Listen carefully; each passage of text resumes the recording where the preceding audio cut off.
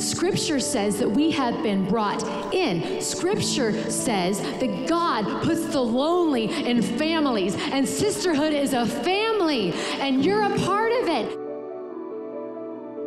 We're Imago Dei.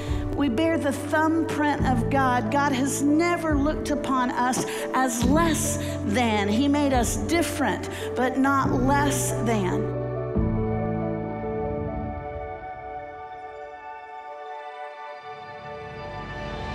God has called you to give His mercy, to be the light of this world. And instead of being overwhelmed with the darkness, you can shine a light.